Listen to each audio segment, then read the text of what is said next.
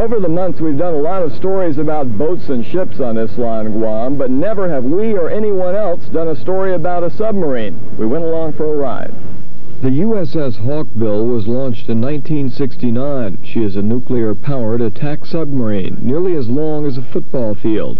Commander George Rolliter is proud of his ship, but there's a limit to what he can tell you about it because it's nearly all classified. Well, basically, our open statement is the fact that the ship can go deeper than 400 feet, and 400 feet has been a magical number since World War II, since that's been our submarine's depths at that time, and we can go in excess of 20 knots. Primarily, that's simply so that we kind of keep to ourselves what our capabilities are, so that enemy defenses cannot be set up against us. To come aboard the deck on a submarine, you cross a gangplank, just like on regular ships. But since this ship operates underwater, obviously you don't stay on deck for long. To go below, reporters and everyone else shows their best side first. And this is your first introduction to a steep ladder and a tight squeeze.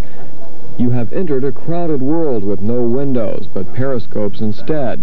And on modern submarines, you may look through the periscope directly, but most people see what's above on television monitors. Those monitors are located in the control room and in other areas of the ship. Apra Harbor looks just about the way you'd expect, but the view is better for folks riding topside as the ship makes her way out of the harbor. But they come below then, before the submarine does the job it was built to do. The hatches are closed and everything is secure. Dive!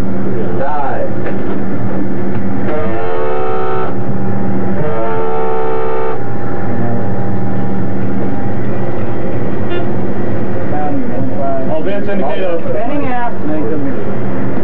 Once submerged, the Hawkbill can stay down for weeks on end. She once spent 21 days under ice in the Bering Sea.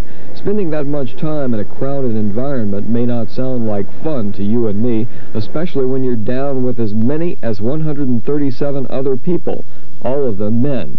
But some people want to do it, and one of them is from Guam. He's Felix Sablan, formerly of Agate, now a chief on the USS Hawkbill. Well, to tell you the truth, I don't know any other kind of life since I came in the Navy. Submarines have been all with my sea duty life. What village were you from on Guam? Agate. Did you ever imagine that you'd be spending a lot of your time underwater? No, as a matter of fact, before I came into service, I always wanted to be a sky jumper, but I lacked the weight necessary for that, but I guess I chose the next best thing, submarine force. But most submariners will admit there are some problems with this way of life. The only really private space you have is your bunk, and that's a big problem if you're 6 feet 6 inches tall like this guy. The bunks are 6'4". Electrician's mate Jeffrey Heikert says submarine life is just plain different. Well, you can't go anywhere. You know, you're stuck in this place on the submarine when you're in the way, but it's not too bad. You learn to adapt to it, adjust to different people and stuff like that.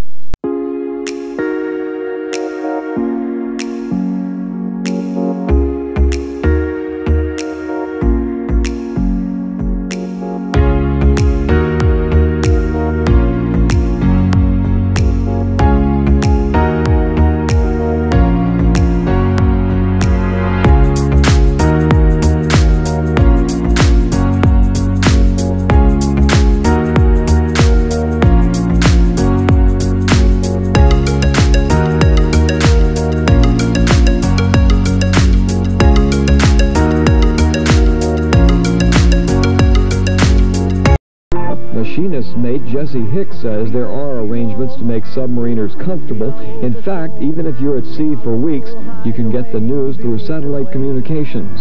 We do get occasional sports on board. We find out. We do get news update while we are at sea. We can't get everything, but we do get a lot. We're not really too much out of touch when we get back in. And sailors can also get news of the family through what they call familygrams. Chris Gerke. Familygram is something that your parents, your wife, whatever, can send.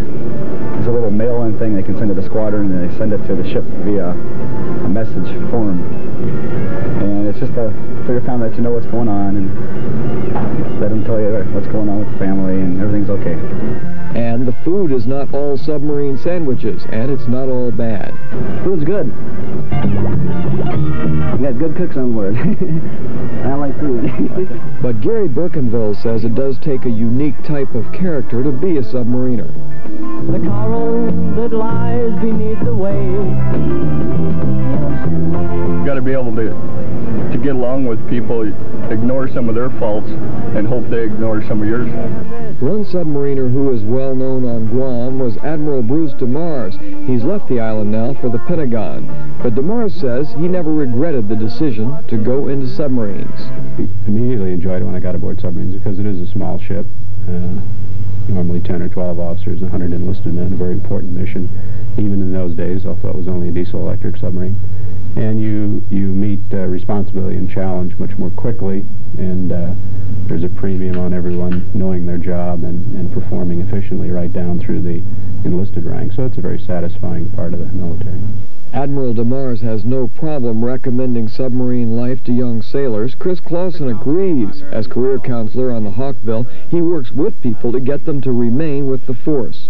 If you'll take a look around this submarine, it's probably one of the most professional forces you've ever seen, and the average age is somewhere between 22 to 24. I like that about submarines. And I try and keep them in the Navy. No pun intended now, but life aboard a submarine does have its ups and downs. But there are some things to do for exercise and recreation. Have a bicycle on board. You can go imagine you're taking a spin around the block somewhere in a marathon. We have weights on board we can work with. We get to watch movies and your off watches and stuff. You have video down here. You can listen to music. Go to your rack, sleep, read, whatever. You've always got somebody to talk to. You can always, you can escape different ways by reading, playing cards or something. Sleep.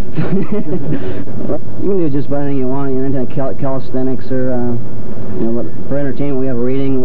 Have a nice entertainment system over there where you can watch TV, and you can. We have videotapes that come on board. A lot of movies on board. This area controls the atmosphere on the submarine, keeping the air fit to breathe. In fact, submariners claim the air is so good that when you come into port and climb out of the hatch, your first breath of fresh air is just about enough to gag you. You get a headache when you come up. Fresh air makes you have a headache. I think we breathe cleaner air down here, and when we get up, we get a headache. But it's nice to get back on land, go out and enjoy yourself, do some swimming, whatever. Again, most of the facts about submarines are classified. Cable photographer Tim Rock was only allowed into certain areas of the ship, not into the torpedo room, nor near the reactor or main engine, and not near sonar equipment. We were not allowed to tape depth gauges and so on. But we did get a look at the way people live on board. They are confident in the ship. You'd have to be. There is a diesel backup engine in case the reactor had to be shut down, but that wasn't needed the day we were out. Your main view of the outside world is through the periscope. Only a few ride on the deck on the surface. Even fewer ride at the very top of what they call the sail. Basically, life on a submarine is life indoors. It's a strange world, and except for a few lighting adjustments, you'd never even know whether it was day or night. Basically, most of the ship stays rigged for white. In other words, we have white fluorescent lights throughout the ship. However, in the control room, the attack center, where when we come to periscope depth or we surface where it would be dark at night, we rig those portions for red. And we use actually red lights, and that's so that the officer of the deck and all the other watchstanders who would come in contact with the darkness of the night, their eyes are accustomed to the darkness, and therefore they can quickly adapt to night vision. Otherwise, you don't know if it's there. Otherwise, you don't know. And berthing compartments, normally since we rotate our watches every 6 hours, and a guy is coming on watch, he'll be on for 6 hours and off for 12 hours. His only way of knowing that it's night or day is by going up in the control room. Or check his watch. That's right. But sometimes that's hard to do if you're working a 12-hour system. There really wasn't any adjustment. I guess growing up on this island here sort of taught me to, self-control and everything else, which is a great part of being a submariner. A lot of times you have to do things on your own and got to think for yourself and everything else. And I've grown up with that kind of life here on the island. So I really didn't have no problems adjusting to submarine life at all.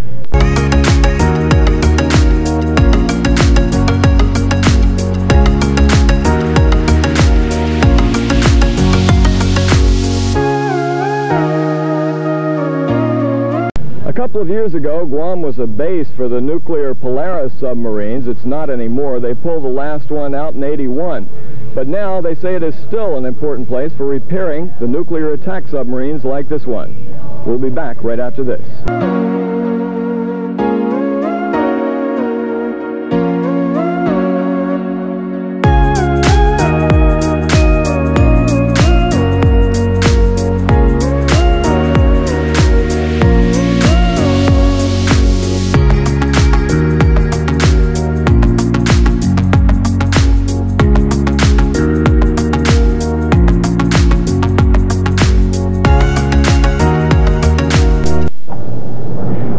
good just to let you realize and let your viewers also realize what it's like to be on board a submarine. I think a lot of people have a lot of misconceptions, which are based sometimes on fear, sometimes on just misinformation. And I think the fact that you're able to come aboard and see for yourself, go to this and find out it's not all spookiness out there, and in fact it's real people doing real jobs with not that much danger, but a certain amount of professionalism. I think that that's important that everybody understands that.